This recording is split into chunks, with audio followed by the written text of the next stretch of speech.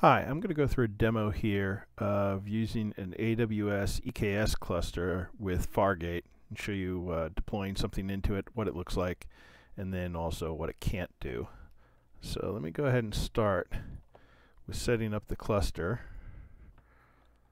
And this is just going to set up a cluster called EKS1 using Fargate, but also add in a managed node group. And we're just going to go ahead and let this go for a while. I'm going to go ahead and disappear while this is running.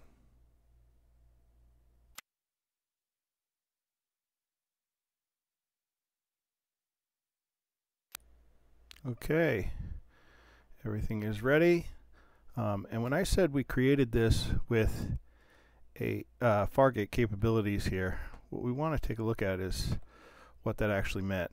And it is that it created a Fargate profile in our cluster called FP default, because we didn't tell it anything else, that has an ARN for AWS, so it's a role that pods can execute on that in Fargate. And it's going to use the namespaces default and cube system, and it's going to go ahead and put anything that it can in default and cube system onto Fargate in this Fargate using this Fargate profile default. So what we want to do is also allow some of our own workloads to do it, to run on Fargate. So I'm going to go ahead and create another Fargate profile. This one will not take very long.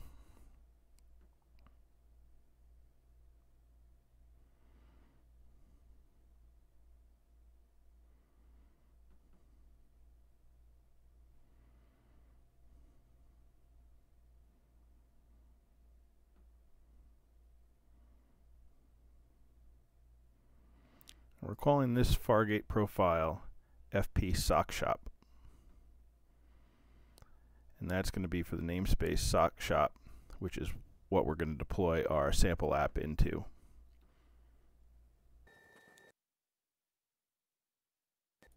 Okay, now that's done. Take a look at this. Right, so we went ahead and we created a Fargate profile sock shop, and it's for the namespace sock shop. And if I take a look at this one, now we have two profiles, the default FP default, but we also have this FP sock shop. And so basically this is just saying anything in namespace sock shop is going to go into Fargate. Now we could have also put selectors, more selectors on this, like labels and stuff, but for now we're just going to say everything in sock shop is going to be put on Fargate. And if I do kube control get nodes, we see we have some Fargate. And I had said originally that I was going to create it with some node groups, and I didn't set it up right, so I'll go ahead and I'll create those in just a minute, but we won't need them right now. We've got the Fargate profile set up, and I'm already in a directory here. If I just do an ls,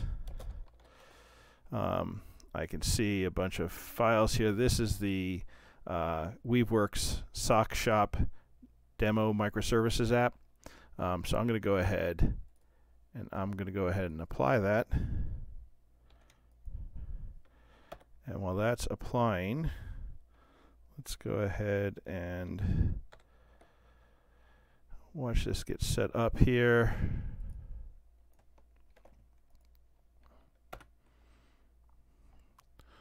Let these get created. Make it a little bit bigger. Yeah, that looks good. Okay, you can see they're all pending. Now this is going to take a few minutes, so I'm going to go ahead and disappear one more time. And we'll wait until it gets back to see what happens.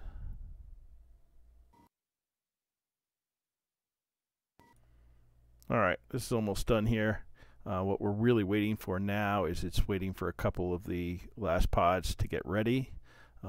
But they're already running, so it's just waiting for those to check. Let's take a look at what we got here. If I was to look at the nodes here, let me go ahead and shrink this back down a little bit.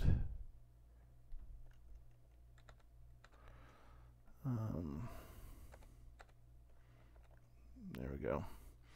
All right, so our get nodes here, we see that we've gotten a whole bunch of nodes. Before we only had 2, right? These 2 that were 7 minutes old. Now we have a bunch more. And basically what happens is every pod that gets deployed in Fargate gets deployed to its own node. They get spun up immediately on their own. Not immediately, it takes a second or 2. Once they get spun up, it goes ahead and creates its own for it. Now there are some restrictions on these because they are their own hosts and they're locked down pretty well, as we'll see in a few minutes. But you can see that it did spin up all those nodes. We're waiting for these last couple to get ready. So let's just keep waiting, and then we'll go ahead and we'll take a look at what it stood up.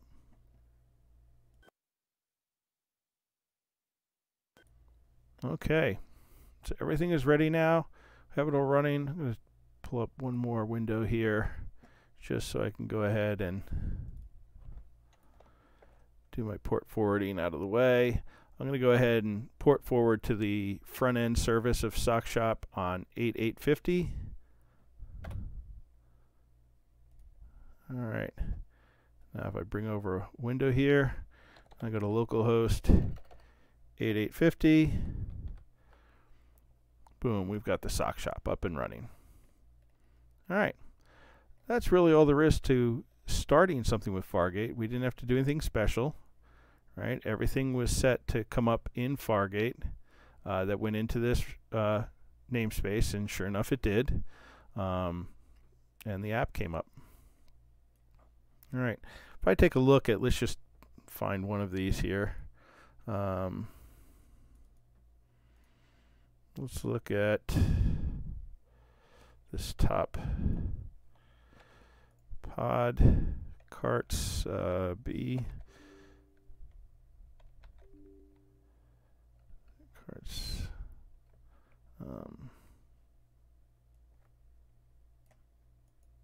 Oops. Oh, why is it doing that? B4. D4, FF, B5C, ZT, K6M. There we go. Okay. So it took a while to come up. Let's see what else is in here. Scroll up towards the top. We see that it has a Fargate node. It got labeled with a Fargate profile. And that's really it.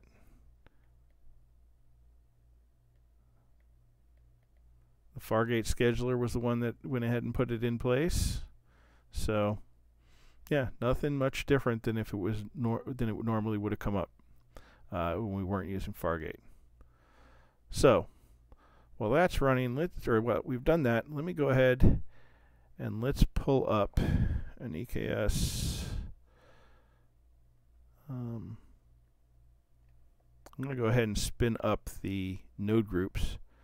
So let me go ahead and do that, and we'll be back when that is up.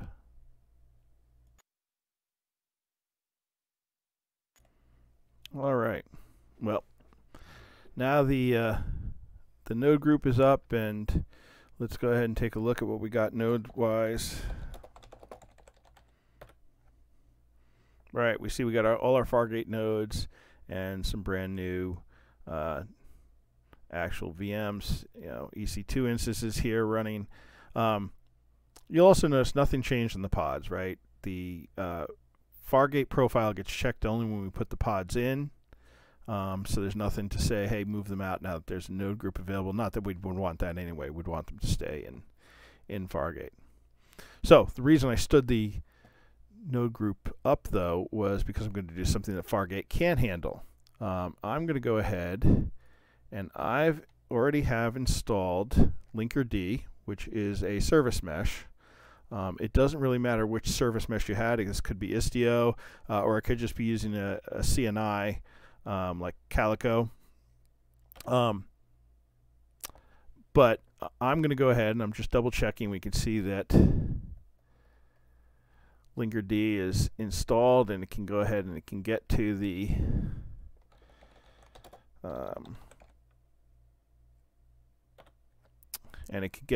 our cluster. It's just using kubectl to do it. And so let's go ahead and let's install Linkerd in here. That's not going to change anything or break anything. We're just going to go ahead and install all the custom resource definitions that Linkerd has.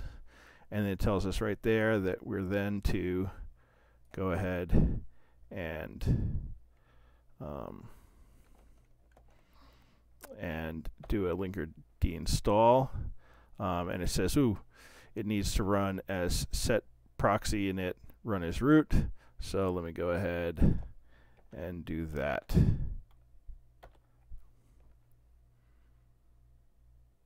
And there they go. And it all gets installed. Very quick. Now Linkerd is installed in our repo, or I'm sorry, in our cluster. It's going to go ahead and it's going to check. Make sure everything's up and running.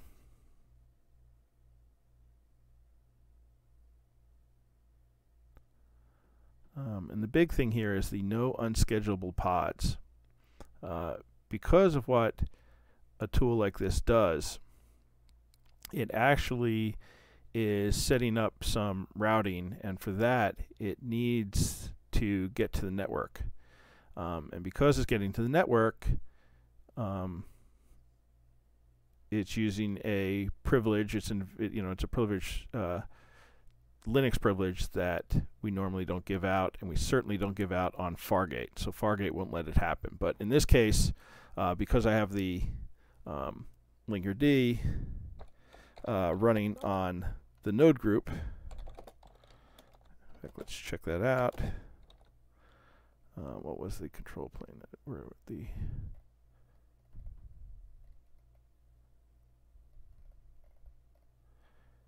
namespace Linkerd, it's just Linkerd. I can go ahead and get those pods. Oops, let's same thing. Let's see where they're running, and sure enough, we see they're running on our node group. So anyway, all up and running. Wouldn't work if we were trying to do this on just Fargate, so we have to have a combination. But we notice our pods are still up and running fine on SockShop. We've got Linkerd installed. So now what I'm going to go ahead and do is tell it to apply Linkerd to our SockShop. And we're going to grab all the deployments. We're going to inject Linkerd into it and apply, and that's all it takes. Again, this is just Linkerd just bases it off of kubectl. It's going to go ahead and do that. You see all the injections, and a whole bunch of new pods show up. All right, and you just see they're sitting there and pending. So what it's going to do is, if we go ahead and we try to take a look at one of these pods,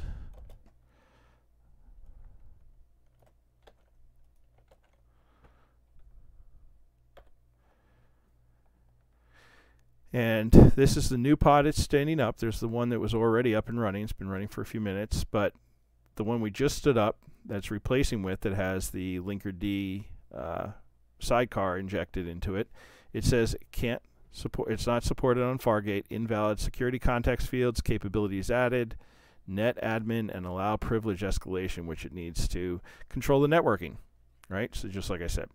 So we can't run Linkerd on there. We also can't run any Linkerd sidecar pods, or any pods with Linkerd sidecars in them.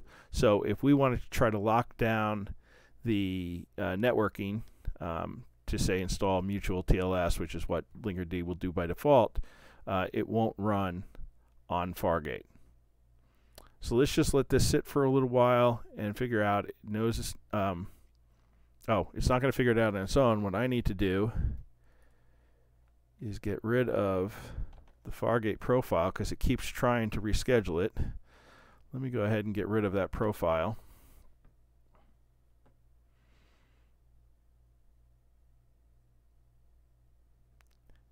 And And now when it tries to reschedule, it will find out that since we're in, even though we're in SockShop, it's not trying to put it on Fargate, so it should go to the node group. So let me go ahead and turn myself off. We'll let this take its time to do its thing.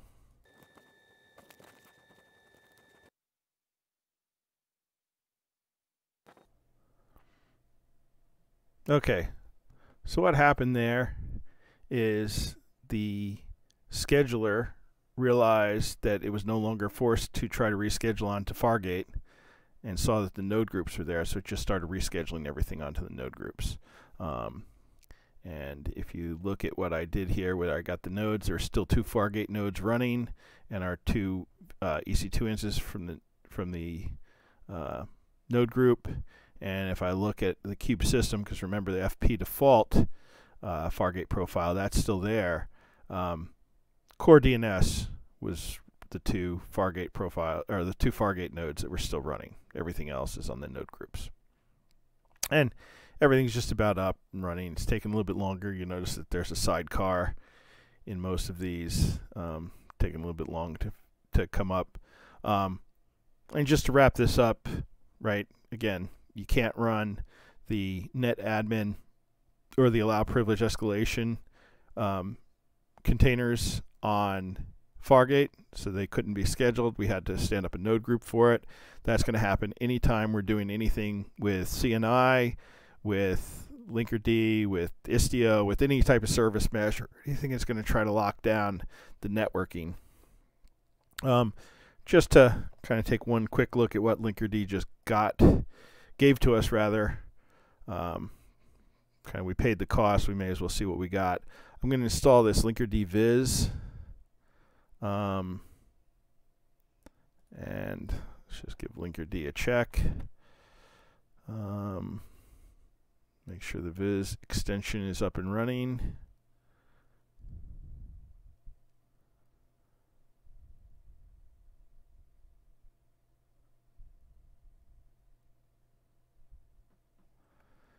As soon as this check finishes up, we'll go ahead and we'll use something called Edges to take a look at the TLS that's running on it. There we go.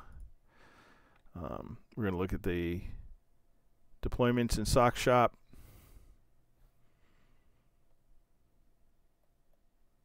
And this is all of, you can see it's all checked as secured. We're allowing communication from Prometheus to each of those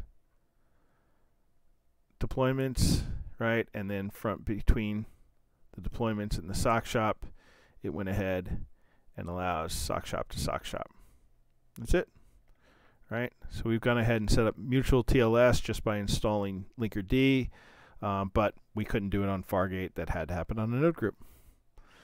So hopefully that was helpful. Thanks a lot.